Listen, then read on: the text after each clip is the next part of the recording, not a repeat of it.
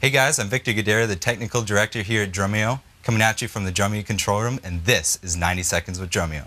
So we started out the week with the Tiny Core workout with Jay Dickman, and it was a lesson with a bunch of patterns based strictly off of the single stroke 4 rudiment. And another lesson that really stood out to me was Mike McCalco's called Your First Drum Lesson. Be sure to check out the PDF sheet music. At the bottom of it, you'll find links to 5 lessons that build off of Mike's foundational lesson here. Sam Hurd performed our play along this week called Highway to Rock. Check it out if you haven't already. I had the pleasure of actually running the jib cam, and I tell you, when I was in that room, I've never seen Sam perform something like that. After we shot that, I said, "Hey Sam, you can play rock, holy crap." And he said, "Yeah, you know, sometimes you get stuck in a niche kind of a direction and you don't really get to showcase your diversities." So be sure to check that out. All right, everyone, this week at Drumeo is practice pad week, and I'm most excited for the singles to doubles lesson with Dave Atkinson. One of the coolest features of Drumeo Edge is the community forum. If you haven't already integrated yourself, definitely do that.